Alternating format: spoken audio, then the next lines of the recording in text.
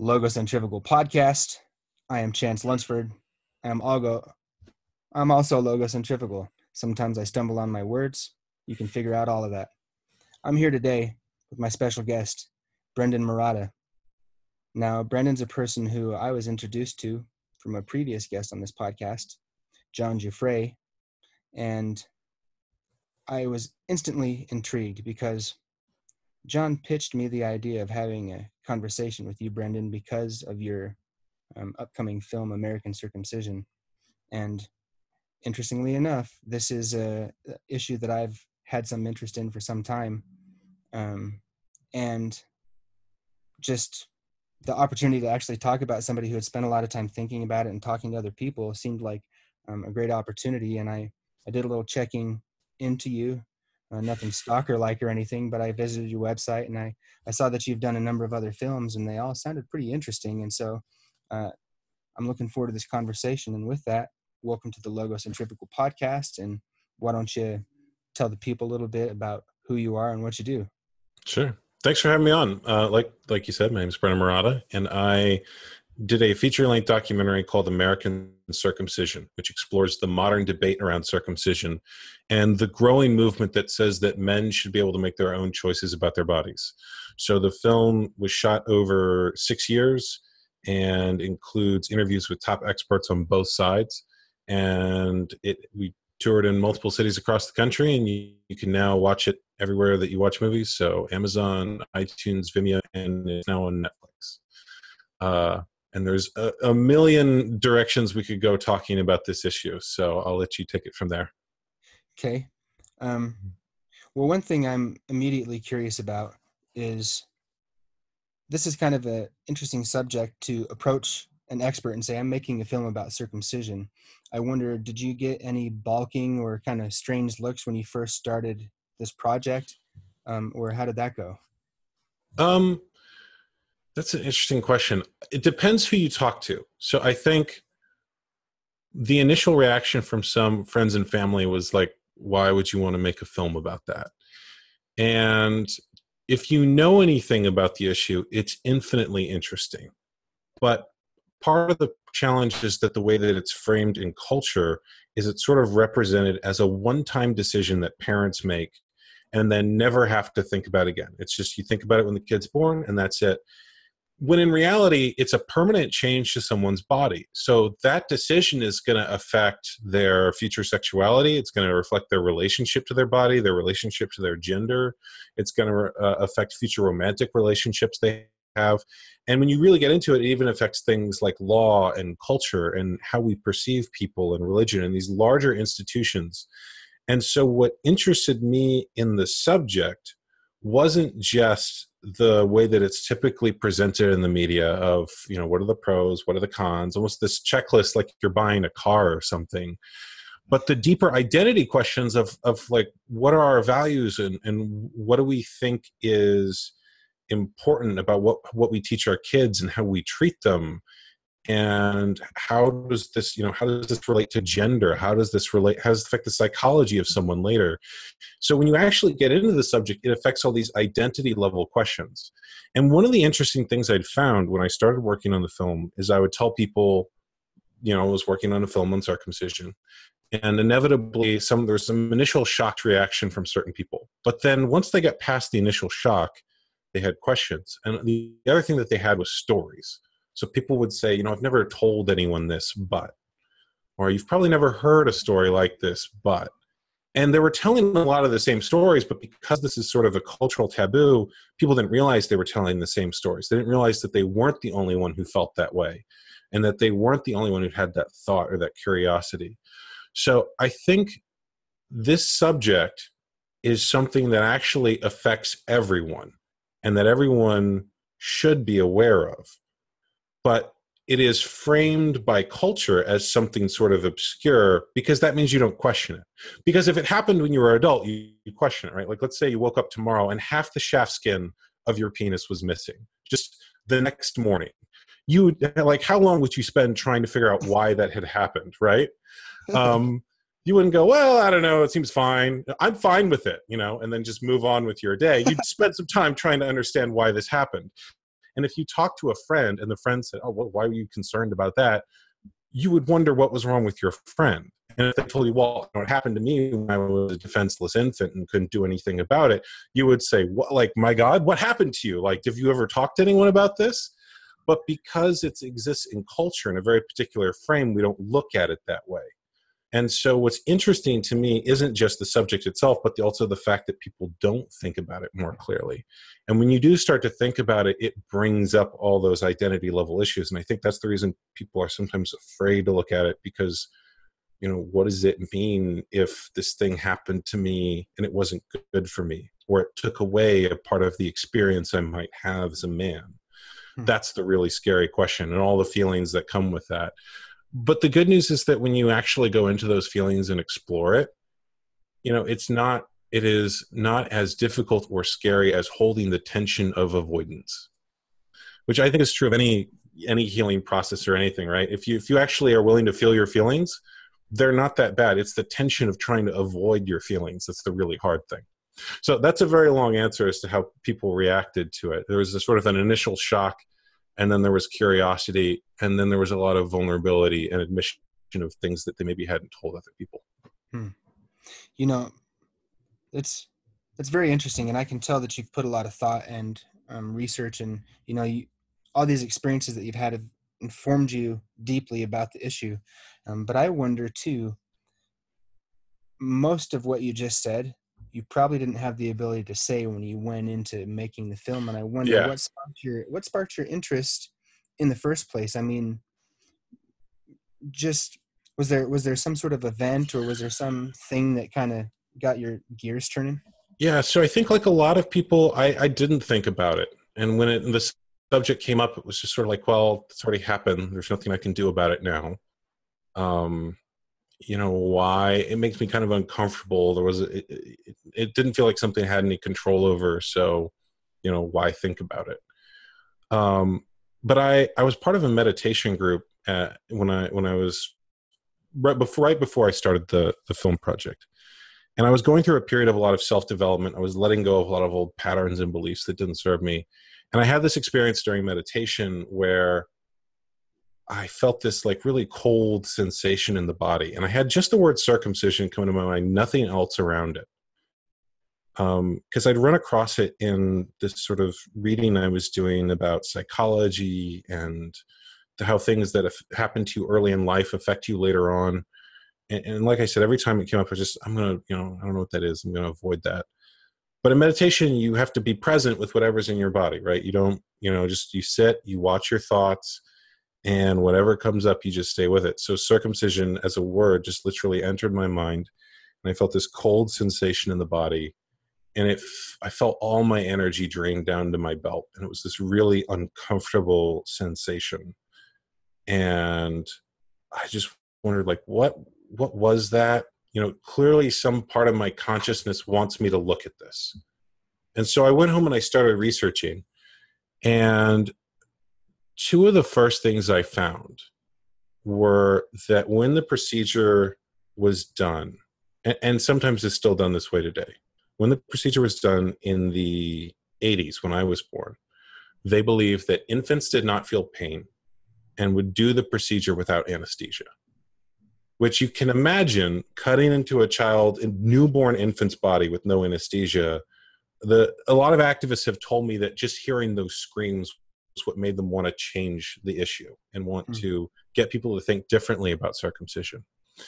And I had a friend who had a sort of abandonment when she was an infant and still had abandonment issues because of that. And so I thought, okay, well, if just not being held as a child can cause that much later, what is holding a child down and cutting into its genitals? What must that do? And then the other thing I found was something called foreskin restoration, which is a practice where men take the remaining skin that they have if they're circumcised and slowly stretch it over time to get a covering of that part of the body again. And it doesn't bring back all the nerve endings that are removed in circumcision. It doesn't bring back the complex structures of the foreskin, but it does get some of the function and sensation back. And so that also made a light bulb go off of, well, I've been told my whole life there's nothing you can do about this, but clearly there's something you can do about this, and something that people are doing. And one of my interview subjects, in fact, told me that he estimates that 250,000 men are doing foreskin restoration. So, and that number was when I interviewed him, a couple of years ago. It may even be higher now. But both of those things made me think, well, there must be more to this issue than I've been told. And so I became curious, and I went through what one of my interview subjects calls the obsessive epiphany, which is when you read every book that you can, you visit every website you can, you listen to every podcast you can. You've probably gone through an obsessive epiphany on other subjects where you go, wait a minute, there's more to this than I've been told, and you start researching everything. So I went through that, and that research ended up becoming the film, because I was reading all these people's books, and then I called them up and said, I'm doing this documentary. I want to interview you. And inevitably they'd say, oh yeah, and while you're here, you know who else you should interview. And so I started getting recommended those interview subjects who might have been a little less well known, but had an interesting story of some kind. And that was kind of the genesis of the film. That's very interesting. On a number of levels. One, I find it interesting. I'm a web thinker, as you clearly are too, where, a thing exists. Well, where else does it exist? Extrapolate. Right. And then the other thing I find interesting, I've had moments in my life where I like to call it a divine calling, because that's the way I look at things. But there's just been a message, very clear, very obvious. And I've even tried to fight that off from time to time. But I am an obsessive person in a lot of ways. And when something catches, it just stays. And then I'm forced to either enter self-destruct mode or pursue the thing. And when you were talking about being in the meditation group and having that circumcision, very clear, very just right there, this is something, and having that physical sensation, I've had similar things and I can relate to that. And I find it interesting that from that point, okay, now my mind is kind of latched onto this thing, and I'm going to go pursue it a little bit. And then, this really is something interesting. And then you get into that zone where it's just like consuming, and then from there you make a movie. So you read all these books, you formulate your opinions on the matter. And then you start to go to talk to experts, and you start to talk to people who have had these experiences. And from the place that you started to the place that you ended up by the time the film was completed, what was kind of the metamorphosis of your thinking on the matter?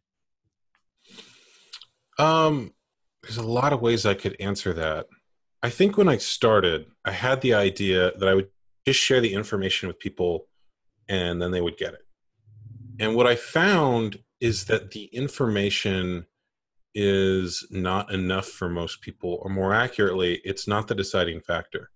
So I even had some people who were reluctant to hear new information. Just the idea of learning something about this subject was scary for them. Even just saying the word circumcision, you can see some people, their shoulders tense up and they kind of unconsciously guard their body or their genitals. And I just get really curious about, what's that about? Because when you have a debate or a discussion about any other public issue, it's not like when you have a conversation about immigration or gun control or something like that people get scared and think you're going to hurt them in some way. But the body unconsciously responds sometimes when you talk about this issue. So I got really curious about that. And I got really curious about the psychology of the issue and why it is that people are reluctant to talk about it and reluctant to explore the facts of the issue. Because from a factual perspective, the argument that a lot of doctors and midwives and activists and men and women are making about this issue is actually very simple. It's the idea that everyone has the right to their own body, and to cut a part of someone's body off without their consent is a violation of their rights. So we shouldn't cut parts of women's bodies off in female circumcision, and we shouldn't cut part of intersex bodies off, and we shouldn't cut part of men's bodies off. And that argument's very simple, but what's interesting and complex is the mental hoops people jump through to avoid hearing that, Mm.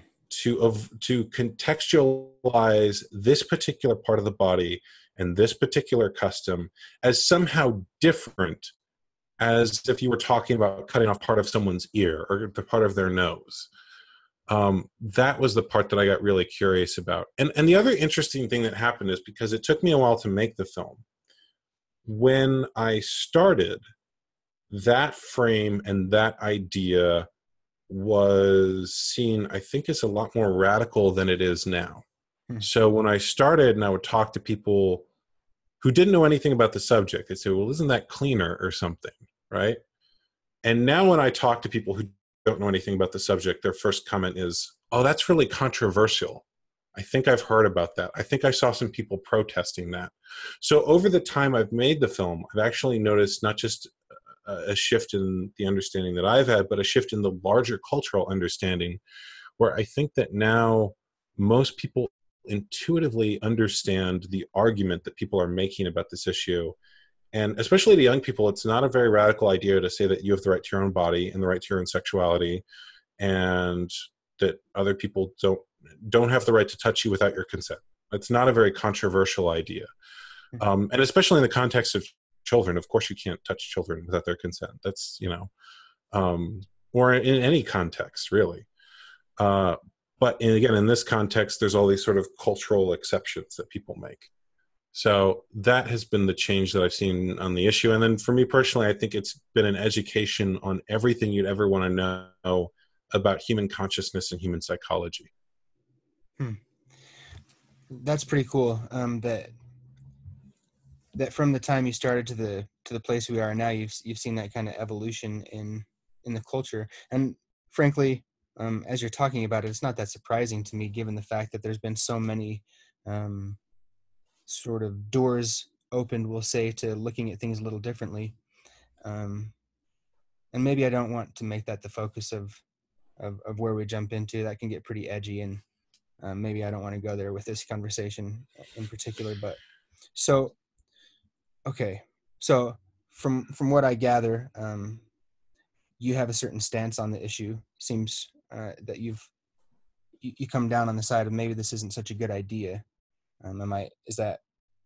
So the film deliberately does not take a side. And what I do in the film is I show both perspectives and let each sort of make their best arguments. And I made a clear choice that I wasn't going to do any sort of gotcha filmmaking or use sort of selectively. I think the arguments that each side make in the film are representative of their best arguments and correspond to, a lot of what people say on camera in the film is things that they've said and papers they've published and academic work and things like that.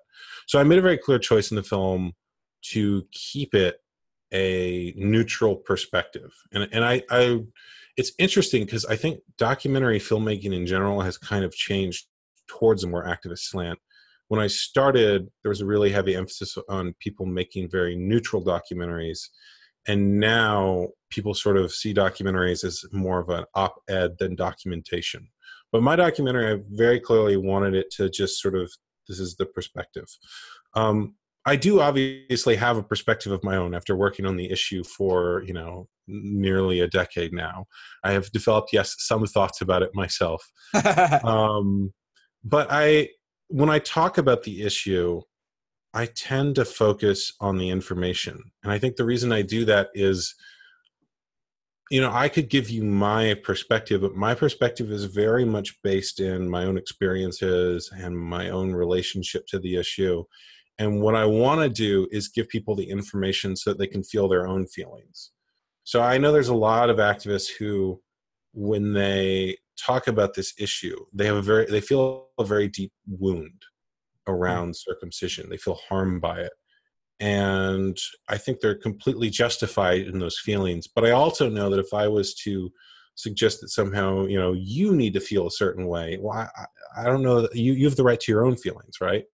And I'm more interested in getting anyone listening to feel their own feelings and become curious about those and giving them permission and space to do that. And I sometimes worry if I if I land my own perspective on that too strongly, that it will feel like a judgment on their feelings if they have something different.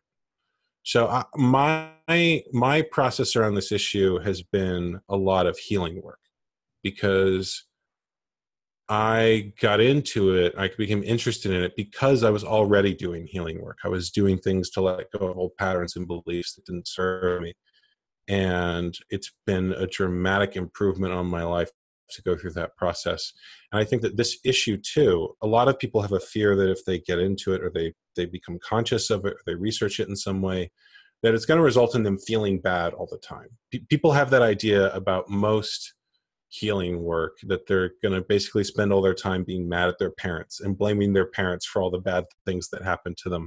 And my experience of healing work is that you do feel those feelings sometimes, but then you release them and you're done feeling them, and you can actually have a much lighter, happier experience.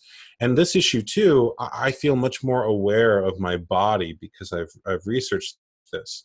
Most men, I think, have an idea of sexuality like it feels good on the penis, and they don't realize there's actually different structures to that part of the body. The same way that women have different sensations from the different parts of their body, like the clitoral orgasm and the G-spot are two different things. Men can too, but we remove a lot of those parts, and going into the feeling of those parts might involve also becoming aware of the places where there's scar tissue or there's less comfortable sensations.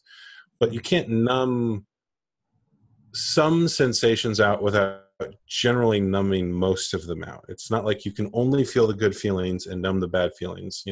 If you repress feeling, it's usually universal in what we know about, healing work in human psychology. So my process around this has been doing a lot of personal healing work. And my perspective is that I want a world where people don't have to do healing work. I want a world where their rights and their feelings are respected from an early age, and that what we teach children is that it's okay to be who they are.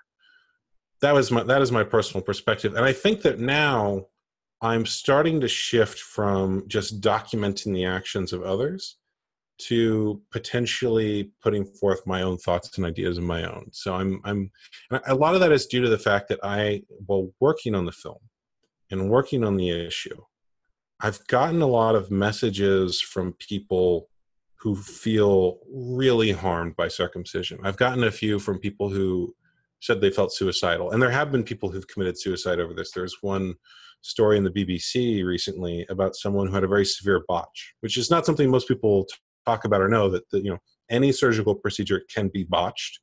And so there are people who've had most of the skin removed or part of the head of the penis, or the surgery has gone wrong in some way.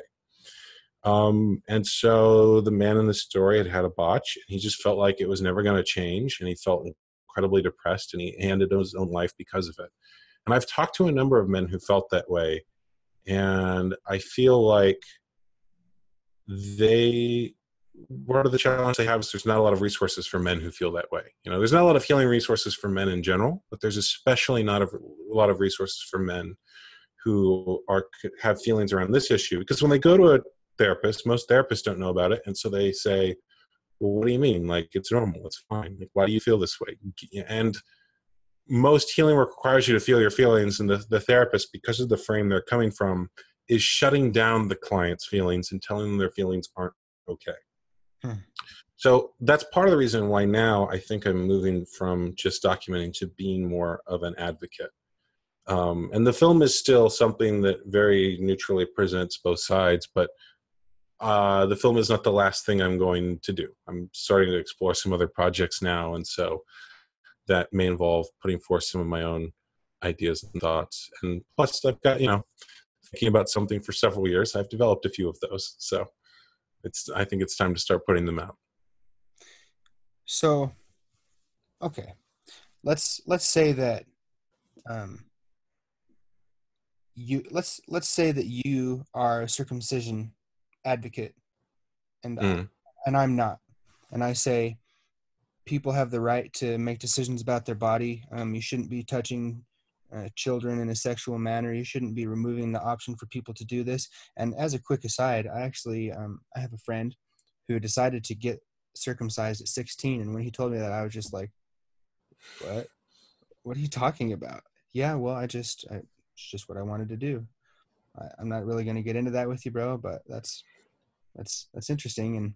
And I learned later that's not necessarily common, but it's something that people do choose to do. And it's like, well, I mean, you chose, so if you chose it, then by all means. But okay, so back to the scenario here. I say, well, people have a right to choose what you do to their body. You shouldn't be touching children. It removes some of the sensations. There's feelings and things that then a child is not prepared to deal with, and they have to wait until they're mature enough to deal with it, and then maybe they won't ever because they don't have the tools to do that. And then you say, what is You're asking what people who are pro-circumcision, what their argument is and how they would respond. Yeah, exactly. So the pro-circumcision argument has changed over time, in the sense that it used to be that groups that were pro-circumcision, like the American Academy of Pediatrics, would argue that circumcision was great. It conferred all these health benefits. It was essentially a surgical vaccine. And if you got circumcised, you were protecting yourself against a whole bunch of diseases. And now they don't really make that argument anymore, because those studies, there's a lot of holes in them. And they acknowledge that even if all of those studies are true, the benefits are not that compelling. The biggest one they still make the argument on is HIV. So they say that circumcision reduces HIV transmission. And the challenge there is that the statements that they'll make are sort of headline statements. So for me to go into the studies that were done on HIV and circumcision, first of all, they were done in Africa, and you can't translate studies from Africa to America. The HIV, the way that it's transmitted and the entire epidemiology of that are two completely different scenarios. But to go into the statistics of it, they say it was a 60% reduction rate. It's actually closer to like a 1.3% absolute reduction rate. So using the relative reduction, so the absolute reduction, more men left the study than stayed in it. The group that was given circumcision was also given counseling to use condoms, and use condoms at a higher rate. So you could argue that studies are actually a study that shows that increased condom usage reduces HIV transmission, which we kind of know that's true. But to get into all that takes time. And the first version in the film of exploring those studies was an hour long. So I could spend an hour just breaking down those studies, but the headline reduces HIV. You can put that up and immediately move on to the next argument. And it takes a while to break that down. And that's part of the challenge of the pro-circumcision side, is it's a lot of one-liners like that don't make a lot of sense when you break them down, and are kind of internally contradictory. So they'll say it has these medical benefits, but then they'll also say, well, it looks better, it's cleaner, he should match his father. That's got nothing to do with medicine. Those are cultural things, right? And then you start breaking those down. He should look like his father. Why? Like, do you remember comparing body parts with your father? Is this a thing that sons want? I mean, that's sort of absurd.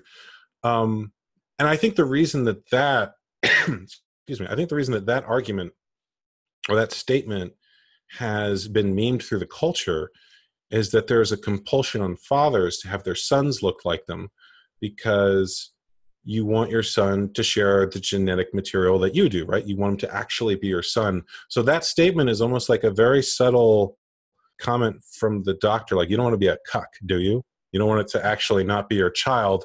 But of course it's your child, right? If he looks like, like that is not the body part that you need to be comparing. So it's very weird when you actually like break down those statements, but you notice they'll throw out like 5 or 6 of them, one after the other. It's a debate tactic I've heard called a gish gallop, which is when you just throw out a whole bunch of statements that would take a really long time to break down. So if I was to give you the overarching theme of their argument, it is this idea of parental choice. That parents make choices for their children all the time. They choose what school to go to. They choose, how they're going to spend their time, and that this is just another parental choice, and that essentially parents have the right to make decisions about their children. That would be the overarching argument, and it's the one that you see sort of most commonly. Now, the reason that parents make that choice is almost irrelevant in the argument, right? They might make it because of these medical reasons, but they also might make it for cultural reasons that have no scientific or medical basis at all. They might make it for religious reasons. There's no peer-reviewed study showing that an ancient deity wants you to cut off part of your genitals. But that's what, when you get into each argument, that's, the medical argument is really contradictory to the religious argument. But the only overarching thing is, well, we get to do what we want to our children. This idea that parents somehow own their children, which is a really identity level question, right? Like, now we're actually getting to the real question of, well, what do you have the right to do to children? And who has the right to children's bodies? And what values are you teaching your child by making that choice? I mean, even if you accept the frame that it's a parenting decision, what is that decision teaching the child? One of the people who appears in my film talks about how, we teach men and boys that you need to use words and not violence, and that it's not okay to hurt someone else. But then in the first experience of their life, we teach them that if you're bigger and stronger than someone else, you get to do what you want to their body. Is that a lesson that you want to teach men on the first day of their life, in their first shared sexual experience, in their relationship to their mother, on which all other relationships are going to be psychologically patterned? Like, that's a really deep lesson to teach a child that early. So the overarching argument that you hear from people who are pro-circumcision now is this idea of parental choice. And that'll take different forms. It might take the form of medicine. It might take the form of culture, and it might take the form of religion. But that's sort of the overarching theme, is parental choice versus what the many of the activists I've talked to are saying of the idea of human rights and individual choice and personal autonomy. It's very interesting, because as I was listening to you earlier, I was thinking about the correlation between sort of the right to your own body and the conversation that's centering around abortion and a woman's right to her body. And I was thinking, well, it seems to me to be the case that you would be more likely to be anti-circumcision if you were pro-abortion. But then when you framed what you just framed, I had another thought. It's like, well, what rights does a child have, and when do those rights begin? And I found it interesting that on the one hand I had this inkling, and then deeper into the conversation I had this other inkling. Okay, on the one hand, there's this issue that's tied to a lot of other issues in the public discourse right now, whether it be abortion and a woman's rights versus the rights of the fetus, or whether it be transgender stuff or any of these things. But then on the other hand, you have one of the major points of contention for people who maybe are on the opposing side of what has frankly become just an argument rather than a debate at this point. And I wonder if you saw any of those corollaries as you were making this film, and how you maybe have used your experience understanding circumcision and all the issues surrounding it to frame and develop your opinion about some of these other cultural issues that are front and center right now. So the interesting thing about the intactivist movement, which is the movement against circumcision, the name meaning, intact, they're fighting for the intact body, plus activist, intactivist. The interesting thing about that movement is it's really diverse, and there's a lot of people who disagree over other issues working alongside each other. So I've met activists who are pro-life. I've met some who are pro-choice. And it's always interesting to me because sometimes people are really surprised to be sharing the same movement and sitting at the same table. And a lot of these groups that are involved are at each other's throats on other issues. So I know people involved in the movement who are feminists, and I know some who are men's rights activists. I know some who lean very much to the right and some who lean very much to the left. And I have been invited to speak at events and on podcasts of people of like every spectrum. And I think part of that is because everyone has an interest in children growing up safe and happy and healthy. Mm. Everyone has, human rights is a concern, and how we treat children is a concern for every group of people. And there isn't really one cultural tribe that owns this issue. And often you're very surprised by who does come forth to take a stand on it and who does care about it. So I don't know that I could say that there's any one correlation, as much as that there's certain correlations with certain groups. So for example, I know there's a lot of people involved in the movement who are very adamantly vegan and involved in animal rights. And they, because they understand if society, their perspective is, if society regularly mistreats animals, well, the idea that we might regularly mistreat other people in other ways is not a huge shock to them. And there's a really strong group of men's rights activists. There's a really strong group of what you might call like red pill aware men. And there's a really strong group of social justice activists. There's actually like, I had a friend who was at an Antifa event of all places and brought this issue up, and there was like a huge agreement from them. So it's very strange because you have these groups that are completely opposed on other cultural issues and on other political issues who agree on this. And I think part of the challenge is that a lot of them don't realize that this is a thing that you could do activism on. This is a thing you could create change around. And it would actually be very simple if people are willing to commit the time and energy to it the way that they do other cultural issues and other political issues. There's a lot of political issues that might require some deep thinking or complex cultural or technological changes, whereas this one's actually very simple. Like, just don't cut parts of children off. The end. That's the thing we have to accomplish. There's significant cultural forces and institutions that want to continue the practice, but the solution as far as changing the issue is actually very simple, and one that people could take action on an individual basis.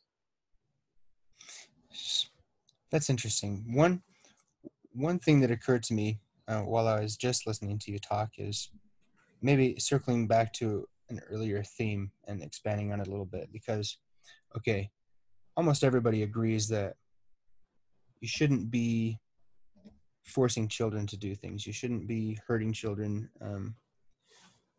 And I wonder, but then the counter argument is that, this is maybe what we think is best, and it's a parent's right to choose. And I wonder, as you've gone along, and maybe your own perspective or perspectives you've encountered,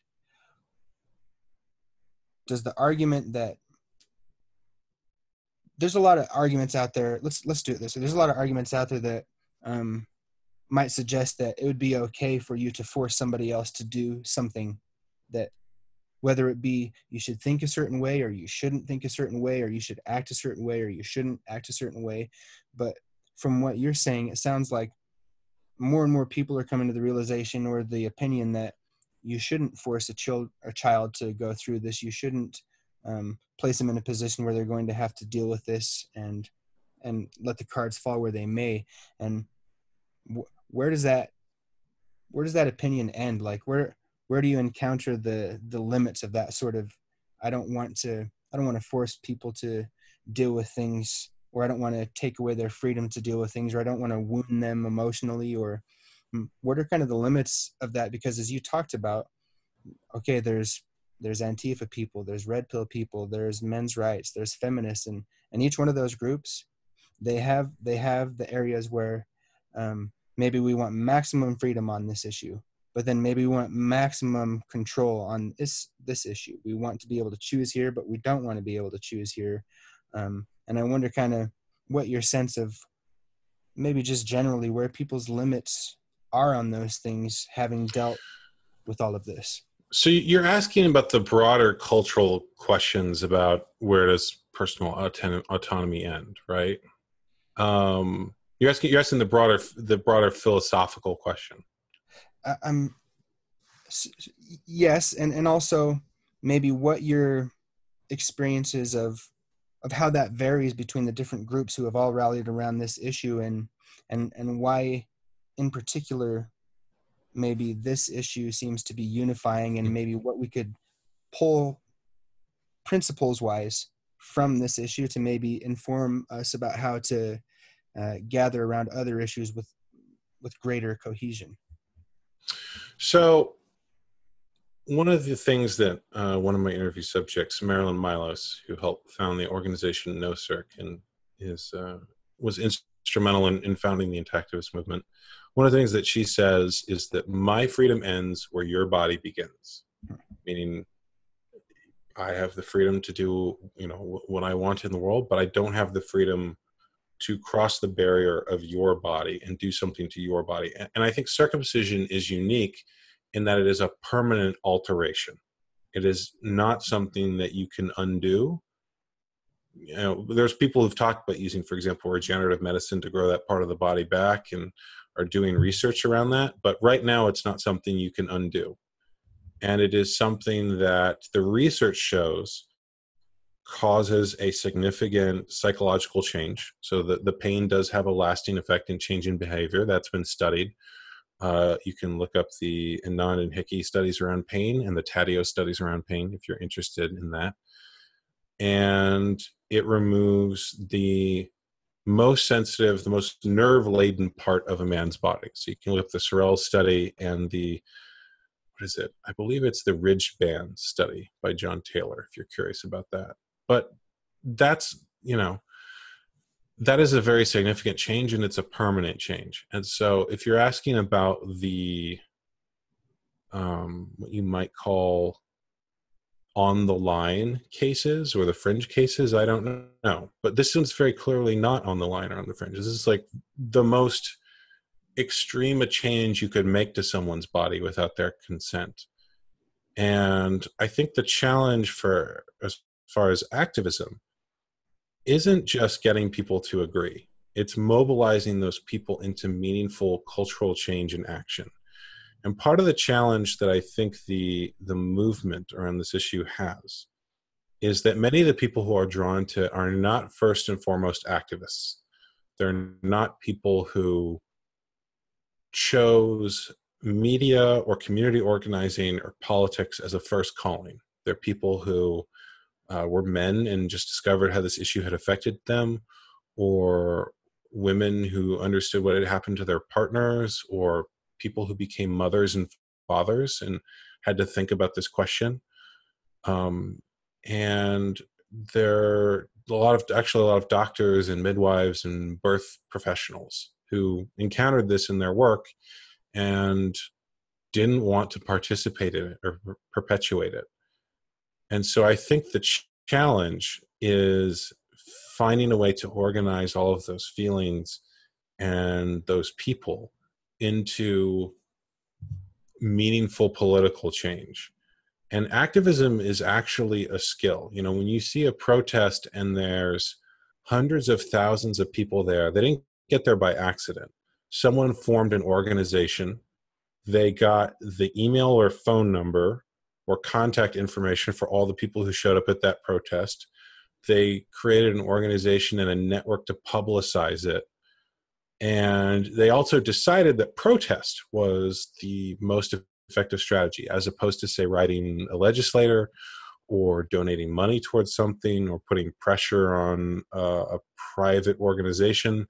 And so that's another larger question that I think is challenging for this issue, is finding a way to create that meaningful change. But the good news is there's a lot of things that people can do on a small level and acting locally.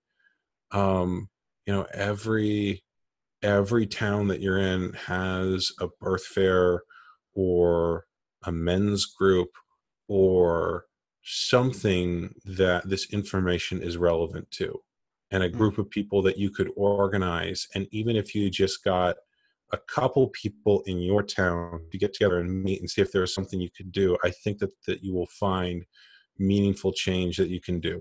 And it's something that, I wish there were more resources on, and there are a lot of organizations you could find and join. And I'm working to make that process easier. But right now, I think the best thing for people to do would be to find others who also care about this issue and see if they can bring their talents to it. Okay. Hopefully, I know that may not have answered the larger philosophical question you were asking. I was kind of stumbling around a vague sense of where I was going. So that's great. And I was just going to comment. We've kind of taken it a little bit far out there and maybe reached the extent of how far we can get to, as far as kind of getting out there like that. And maybe I want to bring it back more concretely. Now, obviously, you have the religious overtones to circumcision. Most everybody in the Western world is either read the Old Testament or been exposed to the culture that arose as the course of the Abrahamic religions dominating Western society for so long have brought about. But I wonder, is there a time where circumcision was less practiced by the masses in recent times, and then it began to escalate?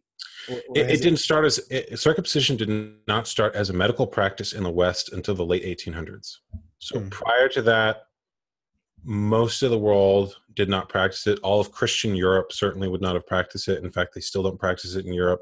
Circumcision is really only practiced in America, and as a secular, medicalized routine procedure on infants. It's practiced in Islam and certain African societies and in Judaism. But in Islam, it's done when the child is older. It's done like as a coming of age ritual, usually around when the child is 6. And so most of the history of the West does not involve circumcision. So circumcision began as a medical practice in Victorian England as a cure for masturbation. So the Victorians believed that masturbation was the cause of a great many social and moral ills. And if they removed the most sensitive part of the penis, then they would stop this horrible evil. And although they were not successful in stopping this horrible evil, they did manage to make it a common practice. And when hospital birth took off, circumcision was something that the hospitals could charge for.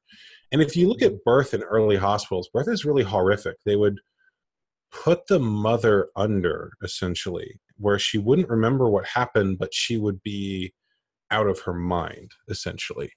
And under full anesthesia, and they would, they didn't ask for consent, actually, even for circumcision, until the late 80s.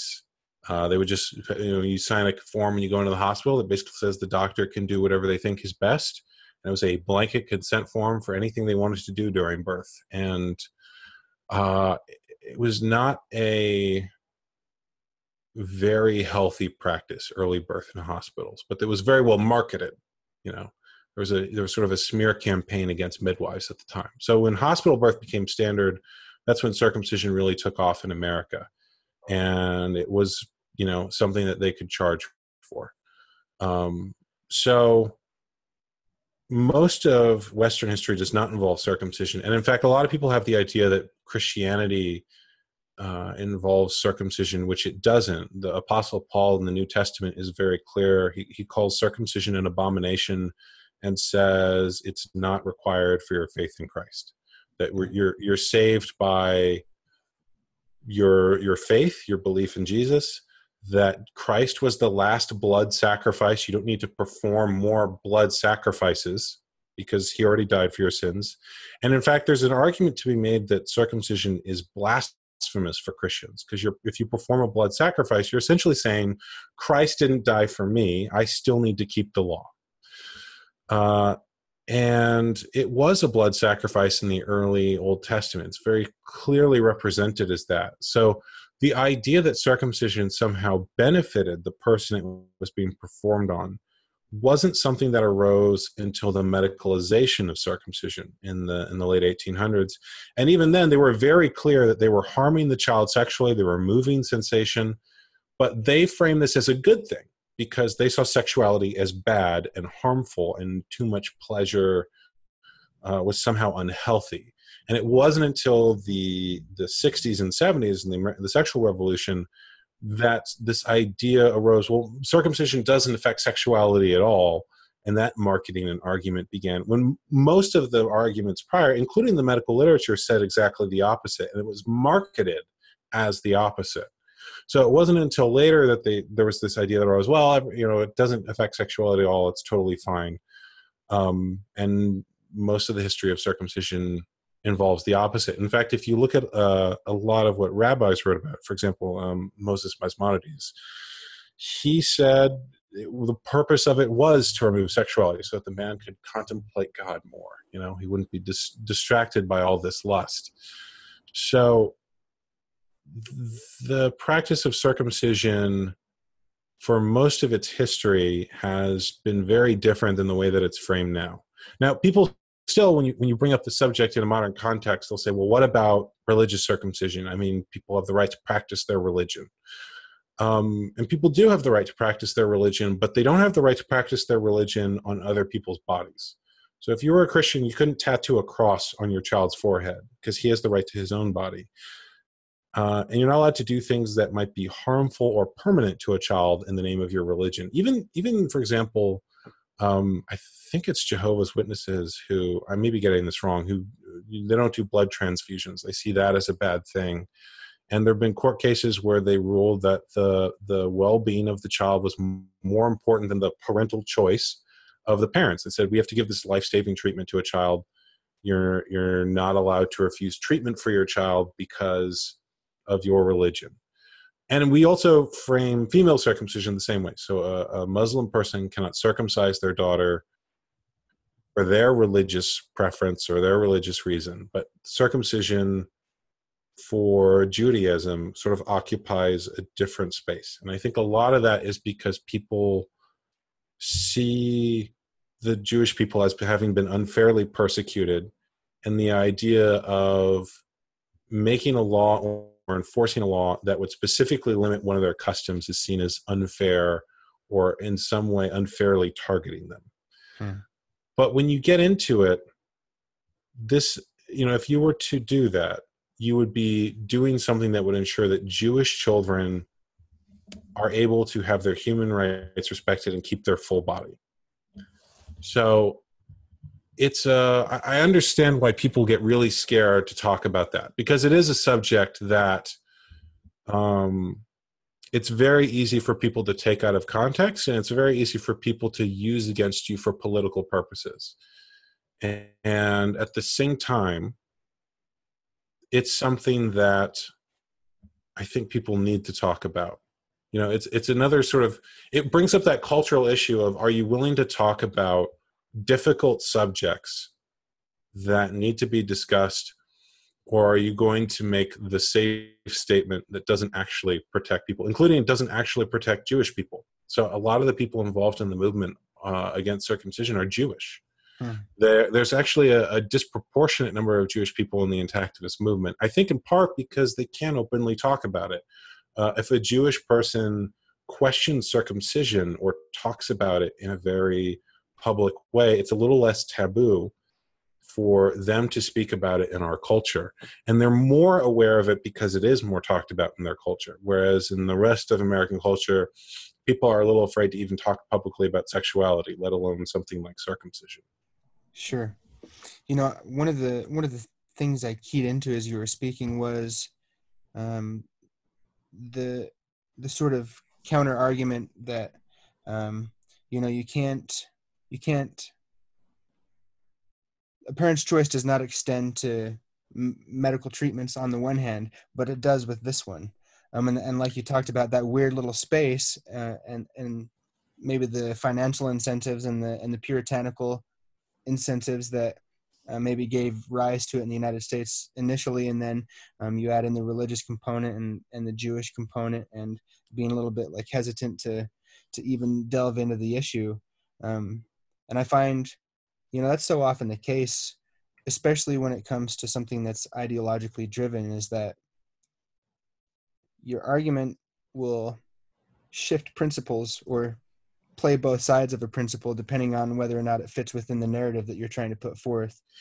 Yeah, I wrote an article about this, specifically looking at the different medical arguments and the arguments that medical organizations are making around vaccines versus circumcision. So there's a big debate happening around vaccines, and a lot of the people who I follow who are involved in organizations that are active on the circumcision debate are posting a lot about vaccines now. And what I find really interesting, because there's a large movement of people who see vaccines as harmful and don't want to vaccinate their children.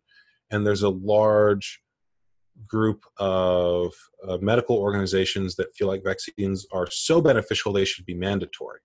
And what I find really interesting is that the argument that medical organizations are making on vaccines is that parental choice doesn't exist.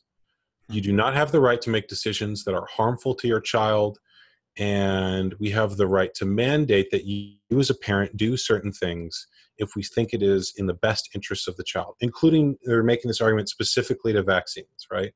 Parental choice doesn't exist. But then they'll turn around on the circumcision debate and they'll say, parental choice is the gold standard in ethics. Parents have the right to make all sorts of decisions. And in fact, when I interviewed people who were pro-circumcision, they would cite vaccines as one of the choice that parents make. Parents decide whether or not to vaccinate. And now they're saying, on the other hand, that no one has the right to parental choice. And on circumcision, they'll even make the argument that parental choice extends to decisions which could result in the death of your child. So there are children who die due to botched circumcisions, who literally bleed out during the procedure. There are children who scream so loud during it that their lungs burst. And there's a very real, significant botch rate. And some of those botches aren't recorded because they're not discovered until later, until the man's an adult and he's sexually active. So on the one hand, they're saying parental choice doesn't exist. And on the other, they're saying that it is the ethical standard. It is such an important ethic that it even applies to decisions that could kill the child. And I find that really interesting because obviously those two arguments are not compatible. But doctors make money from vaccines and they make money from circumcisions. So maybe it's the real gold standard, right? The one who makes the gold, has the gold, makes the standards. I would never have even thought about the vaccine debate except that I saw that dual narrative playing out. And it's not something I've researched. It's not something I really have any kind of strong opinion on, but it is an incompatible ethical standard between those two. One of the things I say with regularity is that if you have more than one set of rules, you don't have rules. And if you don't have rules, then it's pretty clear the things that are governing you, and it's usually money and power. Yeah, I would add to that anytime there appears to be a double standard, there's usually one standard that's kept secret. And I think the frame that a lot of medical organizations want to have is that they are the experts. They have the right to decide what you do with your body. They're the ones with the knowledge. Your Google search does not replace my medical degree, and which I've heard some doctors, even doctors who are pro-circumcision, point out the absurdity of that.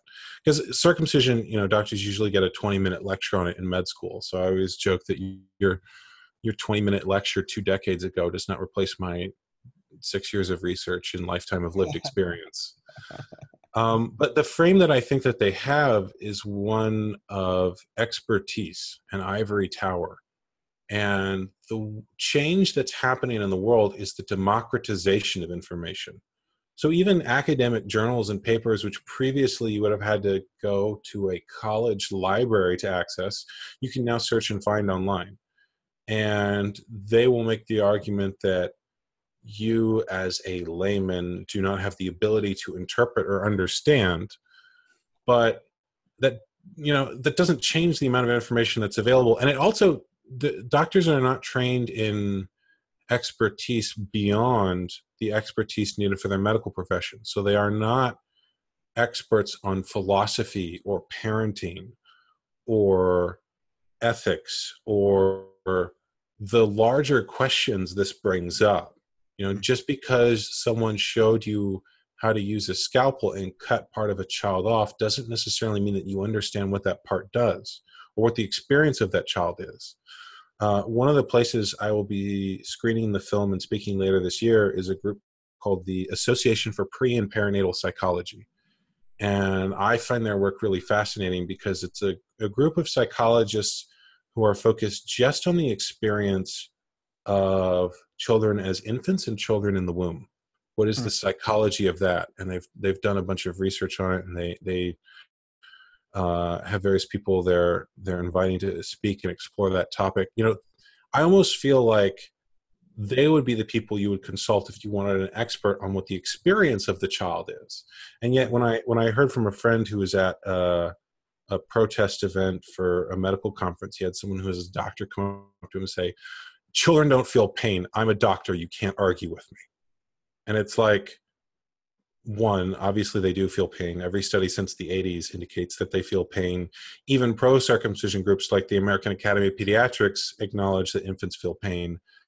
But two, why would his medical training have anything to do with that? He's not trained in psychology. He's not, he hasn't read this literature on that.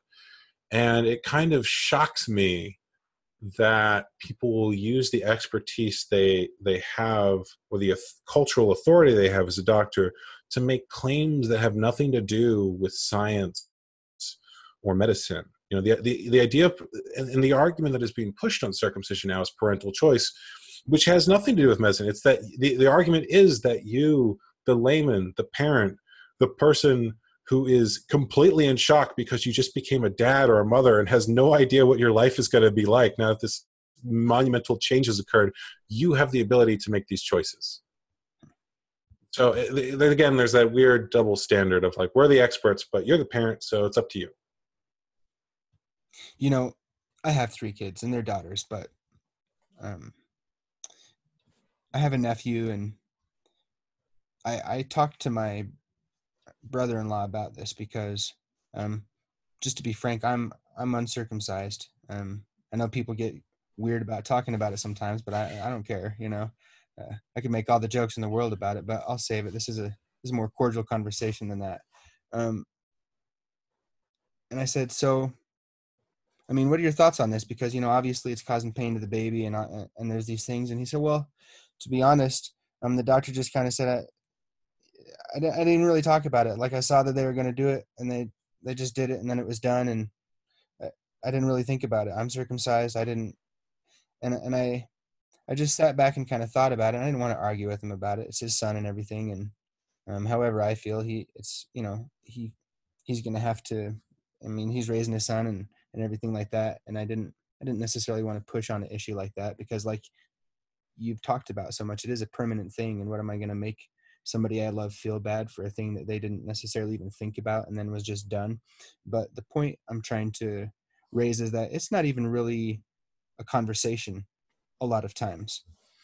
You might not even, they might just casually ask, "I'm going to circumcise you, good?" Or you might even frankly not be asked. You talked about a carte blanche, just, I'm going to do this, whatever the doctor says, and maybe that's not the case now, but even so, my experience knowing people who are parents of sons is it's frankly not even a conversation or something that is presented as an option. It's just, we're going to circumcise now. Yeah. And maybe you say something about it, maybe you don't. But it would seem to me to be the case that could be one of the easiest leverage points in making a shift in it, is just, you have to ask and make it an obvious question. Would you like this to be done or not?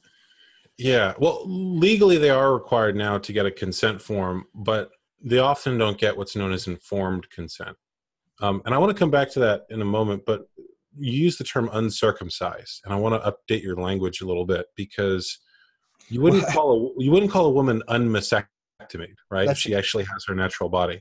So Right. that's part of the reason a lot of the activists involved use the term intact, because, you know, you wouldn't say someone, like, you're a lot of things, like you're probably, you know, unnose jobbed and eye removed, and I don't know what the medical term for that is, but you know, you're on a lot of things. So how would you describe it? Well, whole, natural, intact. And part of what people do with language is they normalize circumcision by describing the norm as circumcised and then the abnormal as uncircumcised, as if circumcision is the default. And it's one of the ways in which I think language really traps people. Uh, it's a way, you know, it's a very small change, but it's an important change. But back to the question of informed consent. Informed consent, you know, any time that you are going to have a medical procedure done, the doctor is expected to give what's known as informed consent. So what would any reasonable person want to know about that? So if you were going in for shoulder surgery, you know, the doctor would tell you, well, we're hoping it will do this. There's a potential of this risk.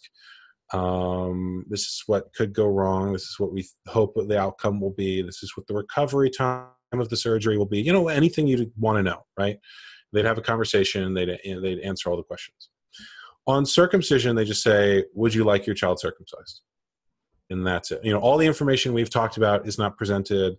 All the information in my documentary is not presented. They won't talk about what method they're using, or if they're using anesthesia, or what the impact of it would be. They won't, you know, they don't often talk about the risk of complication, or the fact that your child, a lot of the parents who've had botches or death, you know, the doctor comes back and says there was a complication. They're like, what do you mean? They don't even think of it as a surgery. It's just like this thing you have to get done. People don't even see the child yet as a full person that this is happening to. So there isn't, you know, the consent part is obviously challenging, because they're not actually getting the consent of the person the surgery is being done on, but there's also no informed part. And you know, a lot of people have tried to change that, to make a shift there. And it's very hard to get someone to understand something that doesn't serve their economic interests.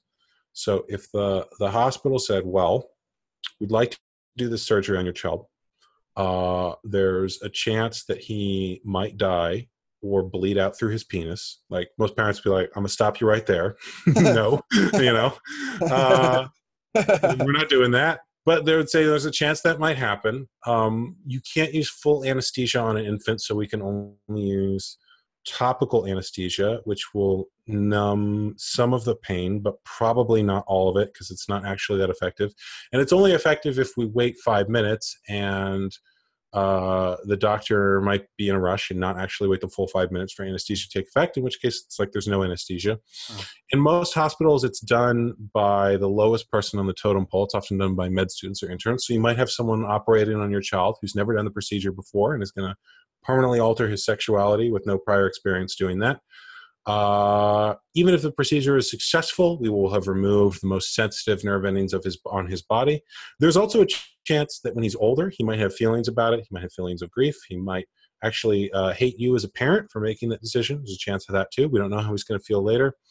And it will probably be really painful. Oh, and there'll be wound care for several weeks afterwards. So he's going to be in pain. You know, the initial anesthesia will wear off, and then he's in pain as this wound heals. So the first 6 weeks of his life are probably going to be pain in his genital region, and that's going to be a focus of a lot of your interactions with your infant, is wound care and actually applying stuff to that wound.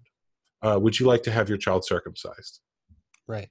You like rates would drop overnight. So they don't give informed consent because there's not an economic interest in having the conversation that I just had. And there's also a lot of misinformation. So when the doctor gives informed consent, he hasn't read the most recent medical literature. He might give you what he learned in medical school, 20, 30, 40 years ago. And he'll say, well, I think it reduces the transmission rate of some stuff, but that's pretty much all I know.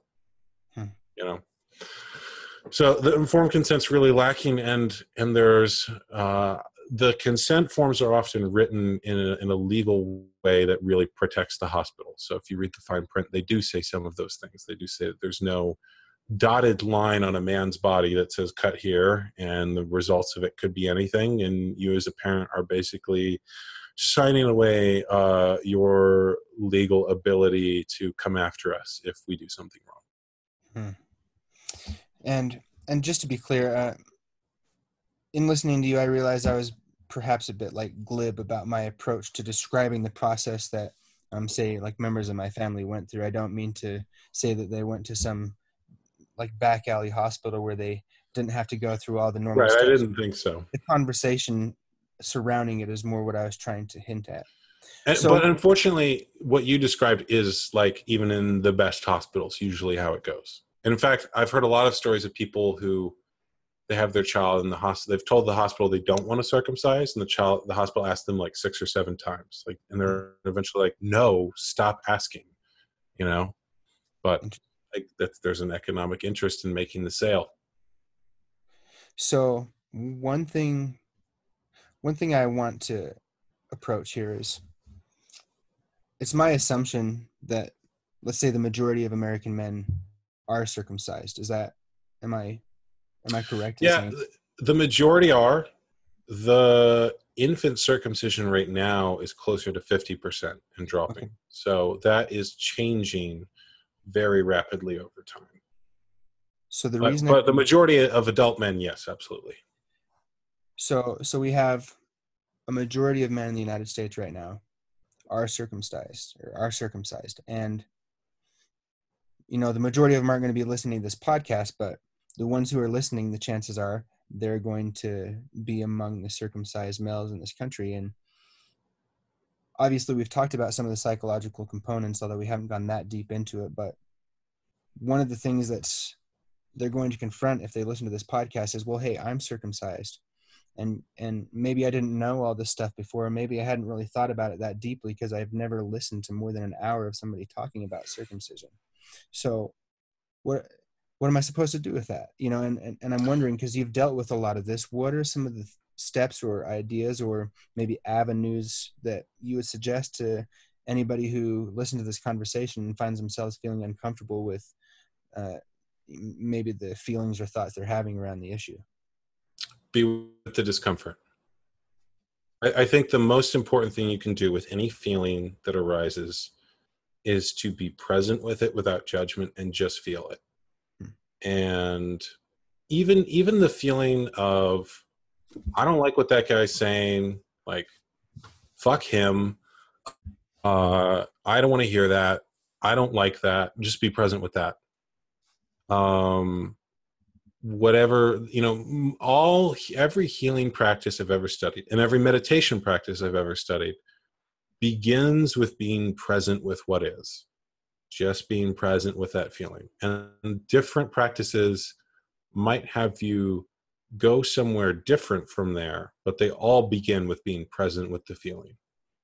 And I think the first step of any process or any activity is to be present with what is. Now, once you're present with it, there's different places you can go from there. You could do various types of healing work to shift that feeling. So the people who I have talked to who've done healing work around this have found that what you might call somatic therapies that get into the body, are really effective. And trance-based therapies that bypass the conscious mind to go into the deep mind. And I'm working on some stuff that will hopefully make finding healers that people can work with a little bit easier, but I'm not there yet on that. So you can do healing work around it and shift those feelings. You can also shift things physically. So there are, like I mentioned, there's something called foreskin restoration. A lot of the men who do that because it just increases sexual sensation. So one of the stories that one of the men I interviewed told me, he makes restoration devices, things that people use to stretch that skin. And, you know, the principle is very simple. Like the same way someone puts a gauge in their ear and expands it, you can just lightly put tension on that skin and it will grow over time. And it's a process that takes a long time. It takes anywhere between 6 months and 6 years, but it's usually multiple years for people because you put a little tension. It's the same principle you use when you build muscle, right? You lift weights in the gym and you put tension on the muscles and the muscle grows bigger, right? So you can do the same thing with the remaining skin, and the people who've done that report that it increases sexual sensation dramatically. One story I heard was about a man who literally could not finish in his wife and conceive a child. He had so little sensation and was able to after doing restoration.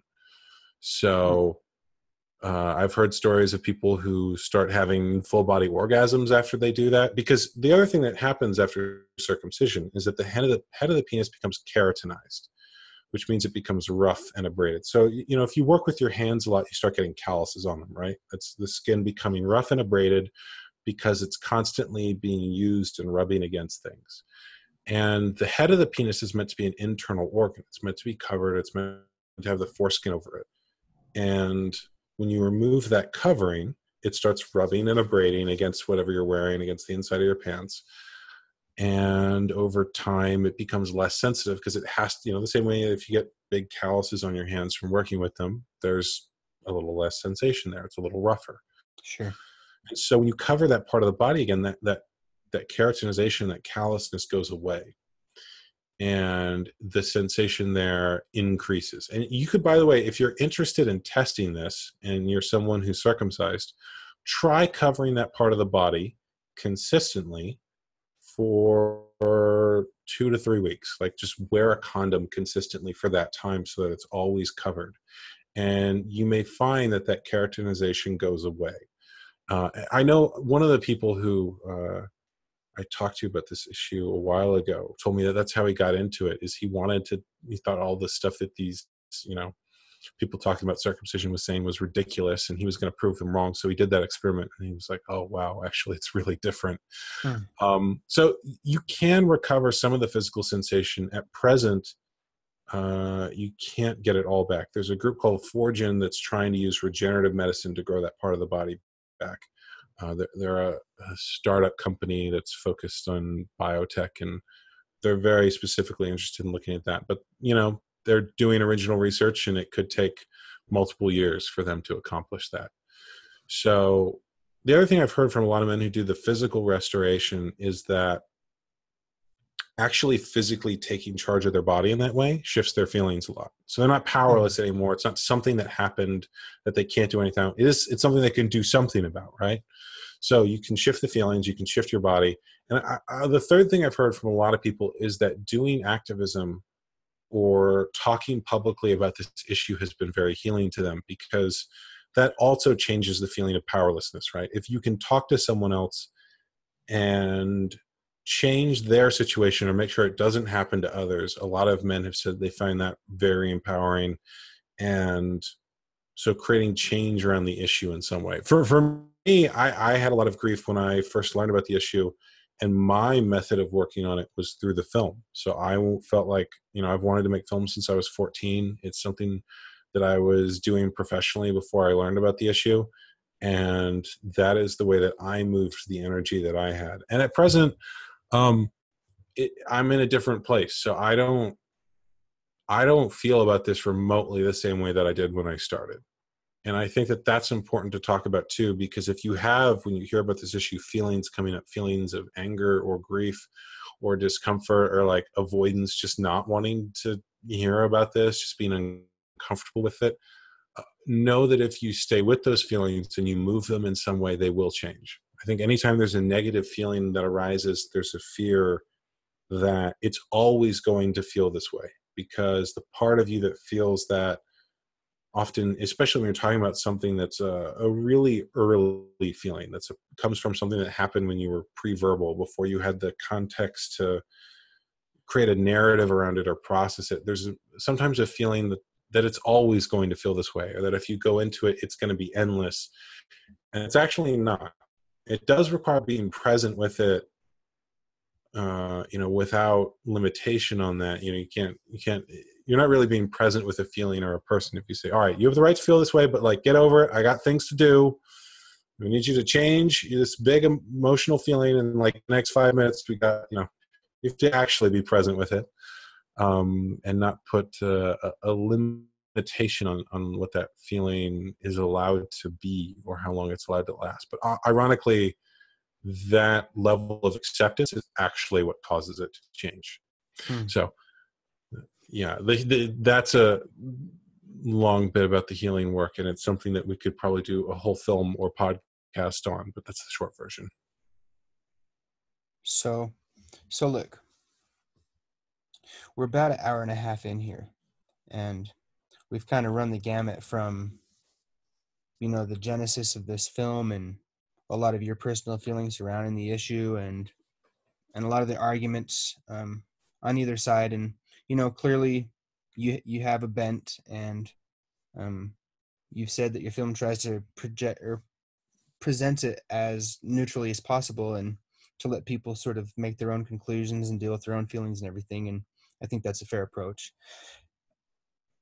So maybe what I want to know, and maybe we can close it out with this, is A, what do you hope people will take from this conversation and from your film in general, take away with them? And then maybe B, you talked about this journey that you've gone through, and being present with your feelings, but doing the work to move yourself from here to here by engaging with the material, and making something out of these feelings. And I wonder, so A, what do you want people to take from the material itself? And then B, maybe what are one or two things you might suggest to other people about how they might take their own discomfort or their own traumatic issues or their own things that they're dealing with, and turn them into something that simultaneously heals them and then serves to enlighten other people?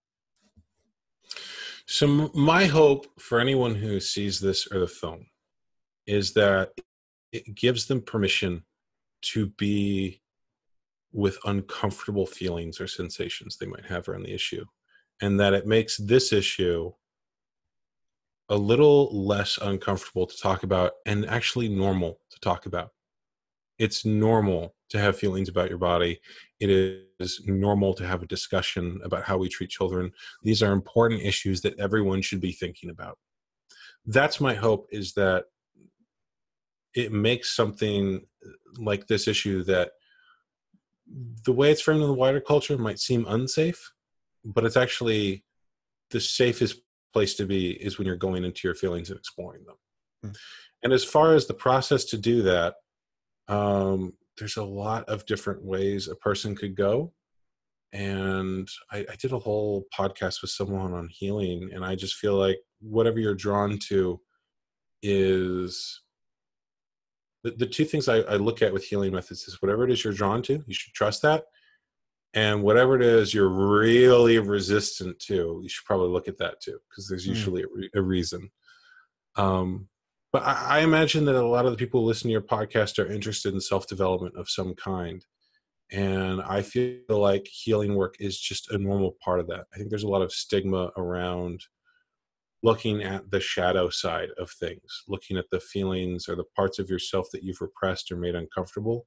I notice a lot of self-development material is really focused on the positive. It's all about positive thinking, and focused on how you get external things, how to get in shape, how to get more money, how to attract more women, things like that. And I think it is just as legitimate to go into how do you let go of the things that don't serve you as much as trying to attract the things that do serve you. And so I recognize that there's going to be a lot of people who feel uncomfortable looking at this topic. And I think that that's a natural reaction. It's natural to want to avoid things that feel harmful to you. I also feel like if you're willing to go into it and see whatever feelings are already coming up for you, that could be just as beneficial as any self-development work you do or any external work to achieve something in the world. And my hope is that a discussion like this and the film that I've made makes it safe for people to do that.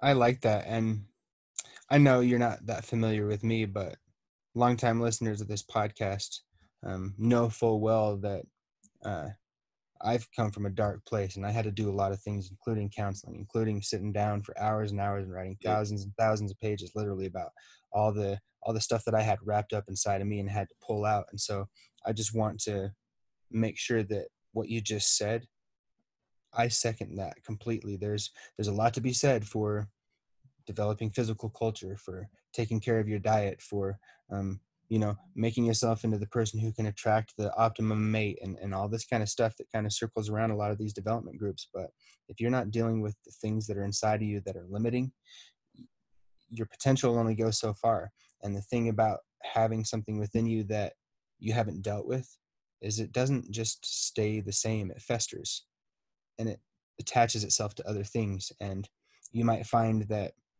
you have this problem over here and you don't even understand why you have this inclination to do this thing, or why you have this feeling in this situation. And if you never examine that, you never connect it back to where it actually came from and do the work to get it to the point where you can be comfortable, where you can remove the poison out of you and just realize you are who you are. This is your past. Your past is not who you are now, and it doesn't have to determine where you are in the future. It impacts it, but it doesn't have to limit it. And so I guess on that note, look, I didn't know what to make of this. I wasn't sure how this was going to go.